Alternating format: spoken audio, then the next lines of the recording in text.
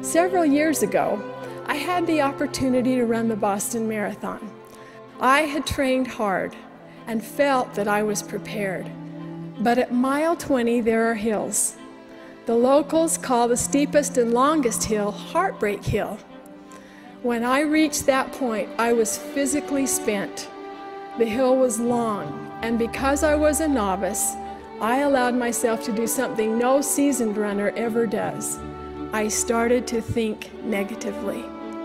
This slowed my pace, so I tried to think positively and visualize the finish line. But as I did this, I suddenly realized that I was in a big city. There were thousands of people lining the route, and I had not made any arrangements to locate my husband at the end of the marathon.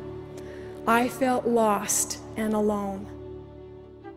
As the spectators saw that I was crying, they would yell, "Keep going, Utah! Don't cry, Utah! You're almost finished, Utah!" But I knew I wasn't, and I was lost. I also knew that even if I stopped running and dropped out of the race, I would still be lost. I began to pray right there on that marathon route. I asked for help and strength to be steadfast and finish the race.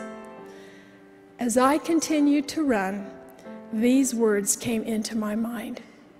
"Fear not, I am with thee, O be not dismayed. For I am thy God, and will still give thee aid. I'll strengthen thee, help thee, and cause thee to stand, upheld by my righteous, omnipotent hand." That sweet answer to my prayer gave me the strength to continue on until I crossed the finish line. And despite my fears, my husband was right there, and all was well.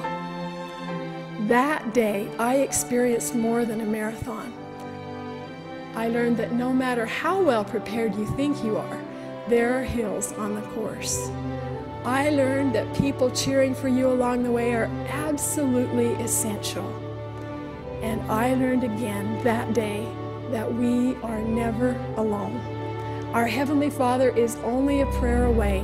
You can rely on the enabling power of the Savior's atonement, and the Holy Ghost is within whispering distance. In the name of Jesus Christ.